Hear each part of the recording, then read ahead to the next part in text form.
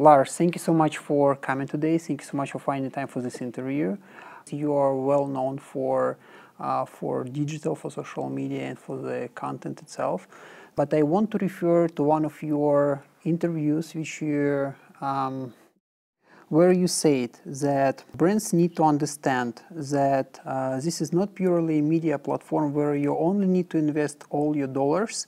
You need to invest yourself in creating and managing a relationship.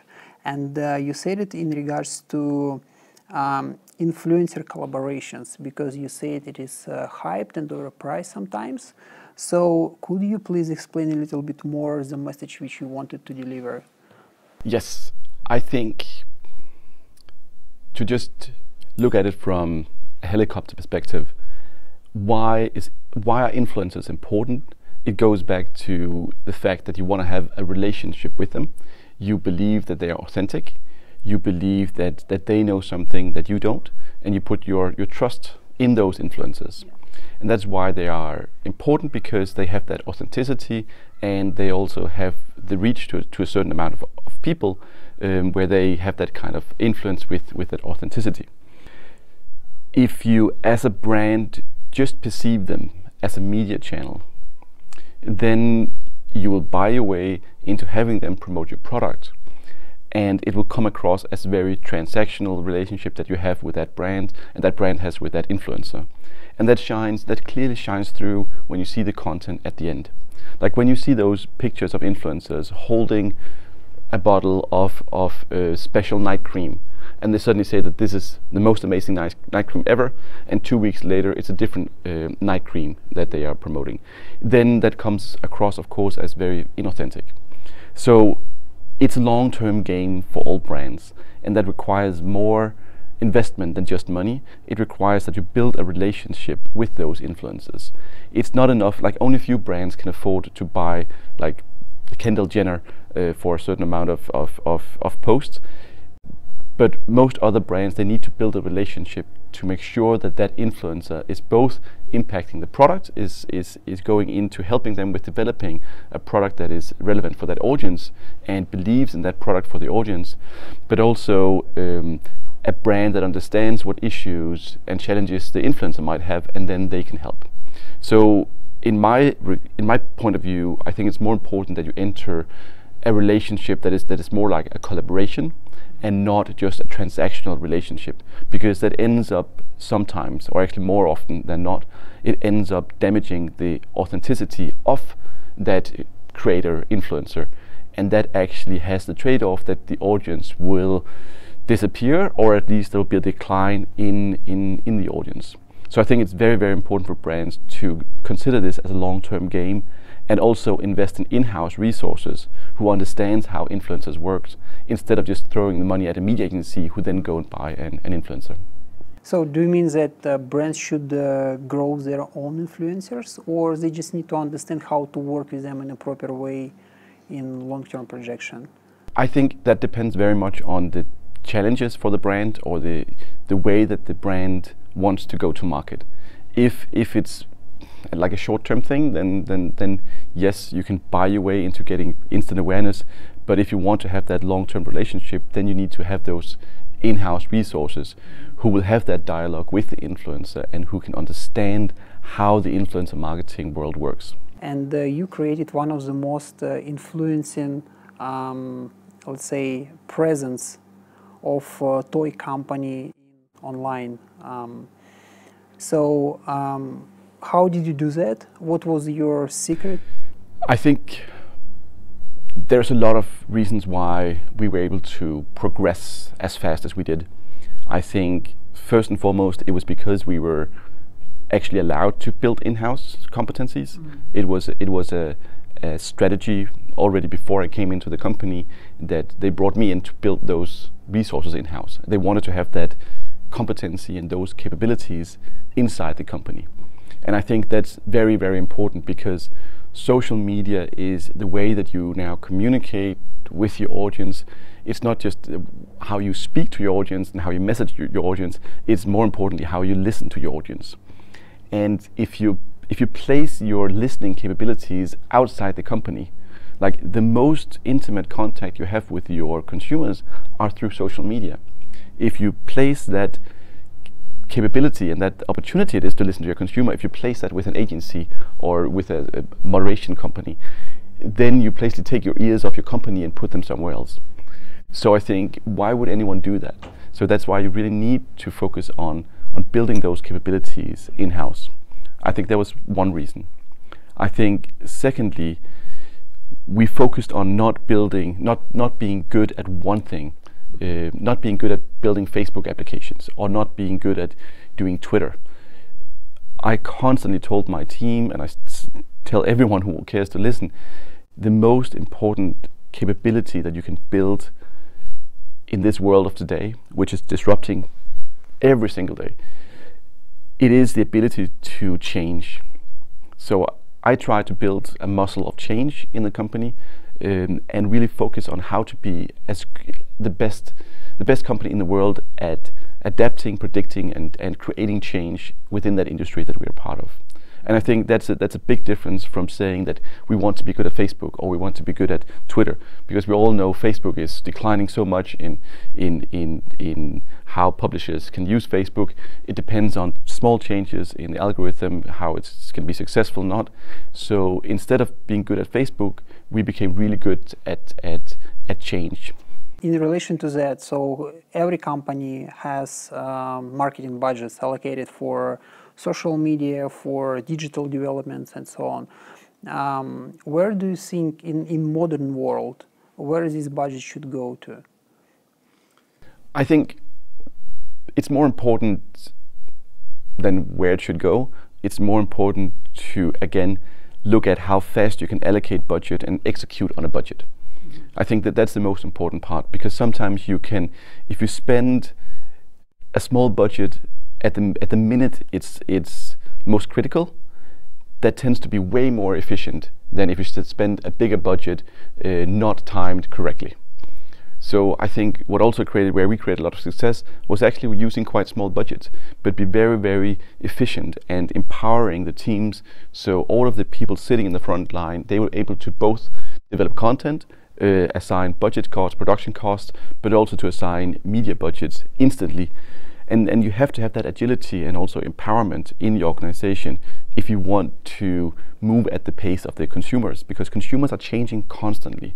So I think it's more important that the size of the budget is actually the way to allocate the budget and to make sure that you push the budget to the right, whatever channel that might be at the right time.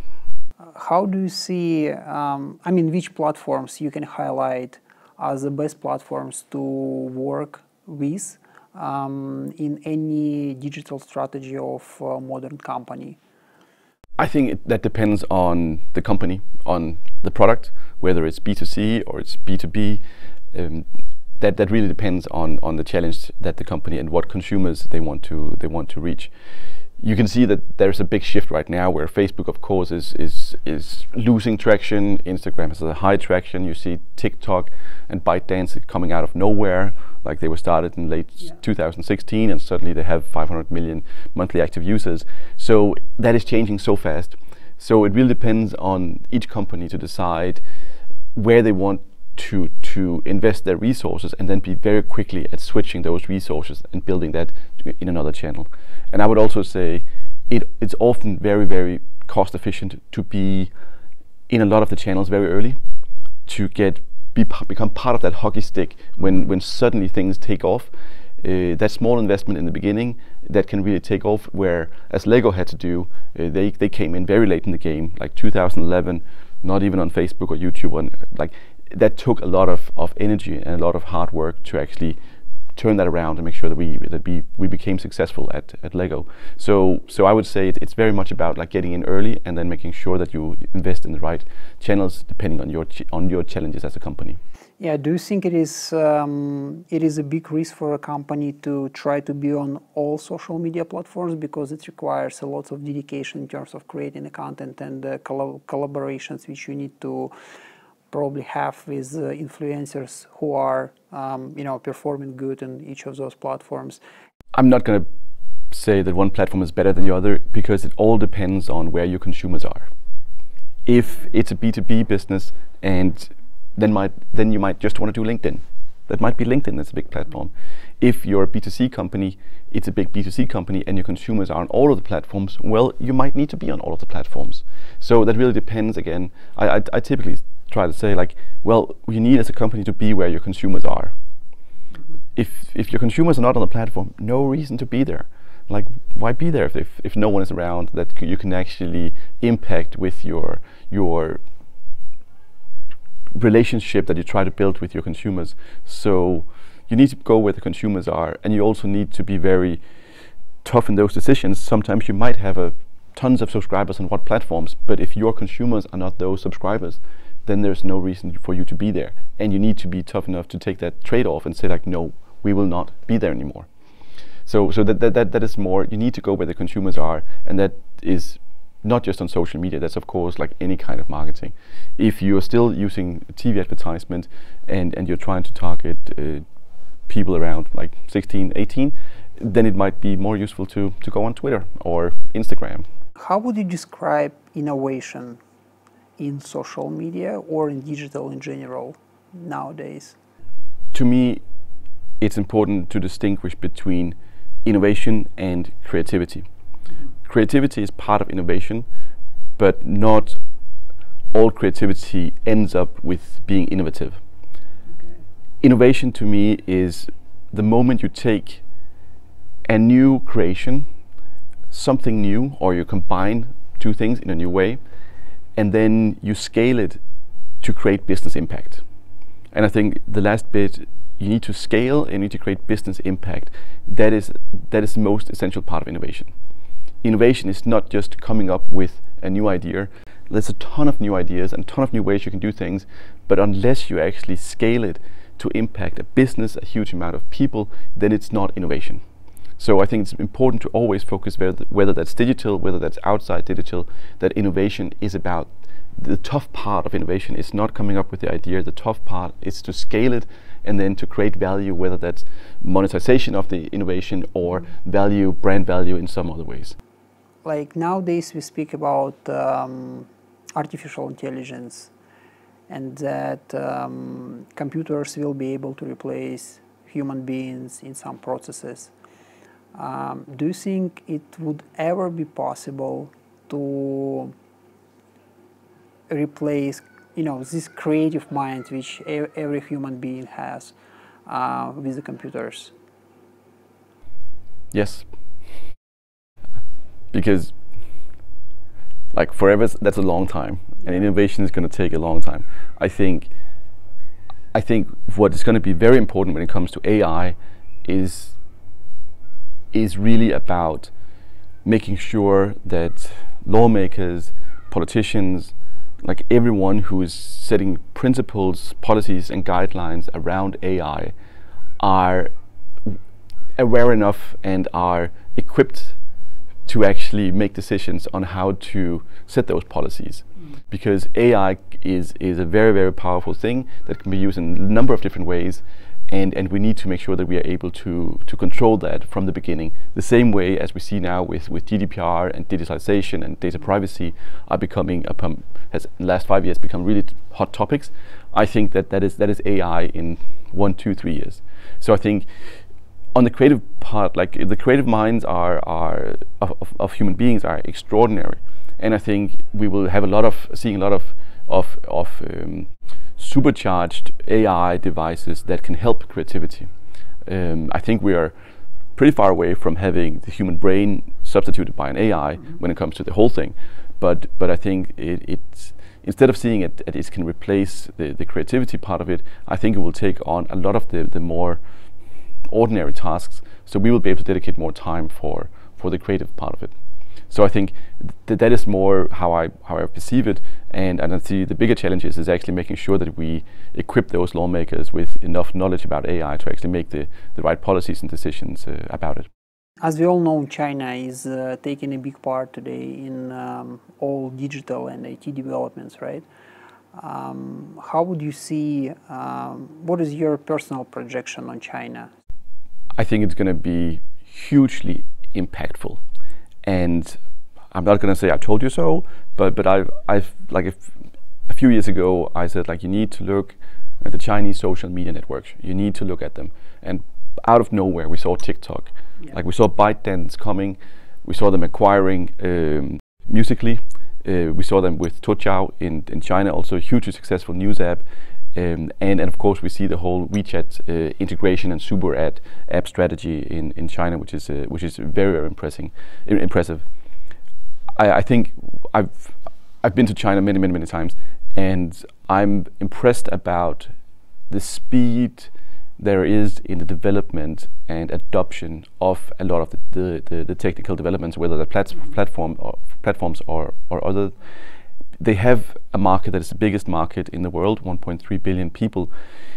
That means they can scale extremely fast to a huge number of people before they actually go outside China. As I just said before about TikTok, it's the first time we have one social media network that is actually a global network. Facebook, YouTube, any other network is not global. And with TikTok, it suddenly has become a global platform where you can reach everybody in the world. I think right now the valuation of TikTok is around $75 billion. It's around 5 times as much as Snapchat. So you see that coming out just in 2 years' time, which is hugely exciting and also a bit scary, because that's another disruption that's going to happen very soon. So I think it's so important that we are really aware of what's happening in China. I think it has shifted from previously we saw Chinese copying San Francisco and Silicon Valley.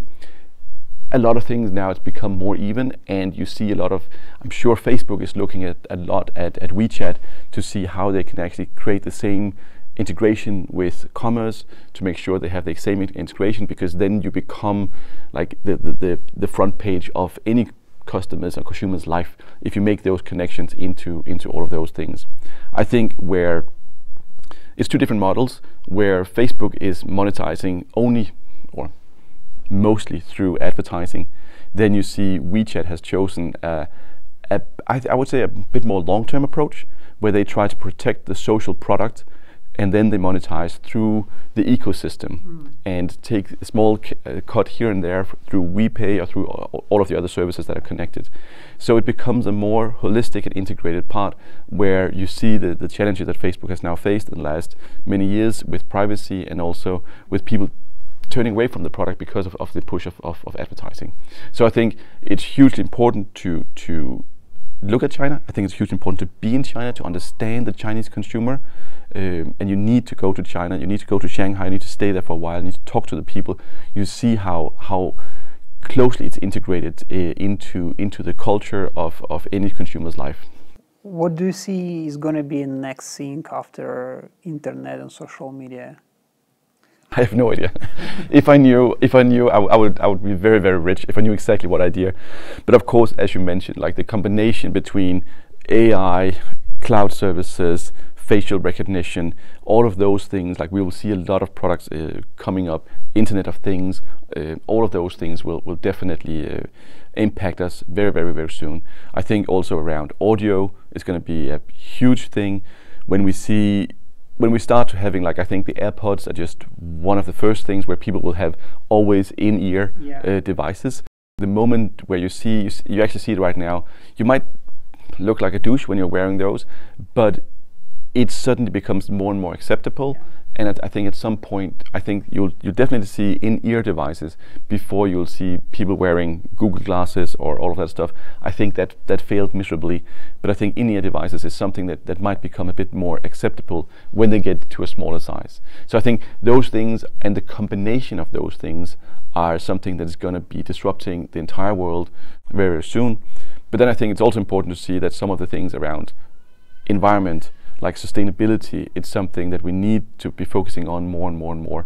And I think you'll see a lot of businesses focusing on it. And when it comes to social media, I think mental health and social media is already a big trend. And I think that's something that's going to be developing even more, where people will be hopefully getting a more balanced approach to how mental health how social media can impact how social media can impact your mental health, both in a good and in a bad way.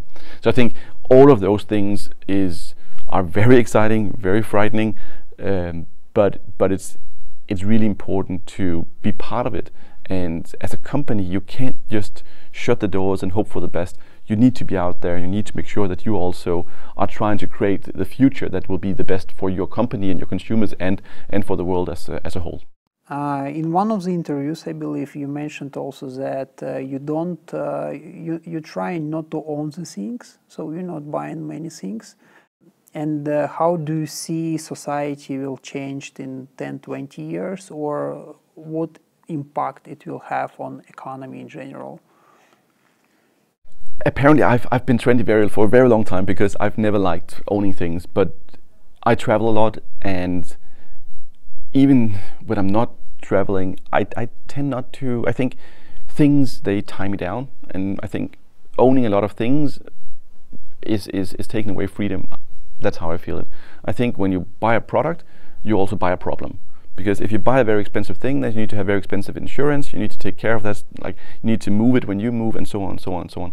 So I feel more free when I can rent things, and I think with the emergence of things like Airbnb and Uber, and it's like that whole economy, creating marketplaces where you can easily approach things, buy things, borrow things, rent things.